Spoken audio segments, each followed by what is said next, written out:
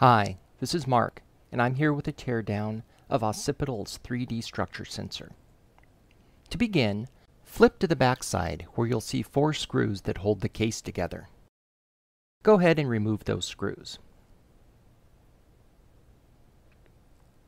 Then, gently pry from the edges to free clips at the center of the case.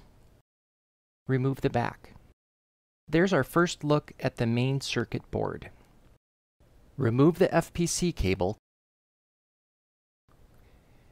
and on either side of that cable you'll see a black and red wire that hook up to a thermoelectric cooler. You must desolder those 2 wires to be able to remove the main circuit board and access anything else in the case.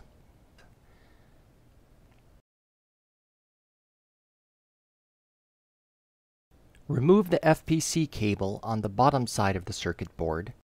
I wasn't sure at the time, but it is safe to remove the battery connector. I remove the battery next. The front glass is held in place with 3 screws, 2 of which are visible and 1 that is hidden. You must remove all 3 and the front will fall off easily.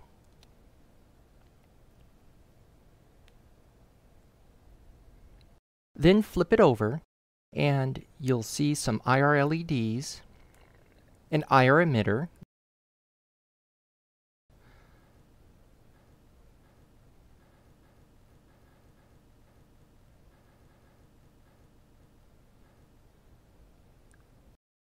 IR camera that's held in with 2 screws.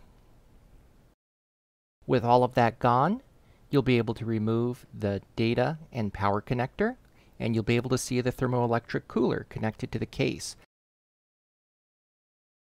There you have it. We'll see you at the next Teardown Tuesday.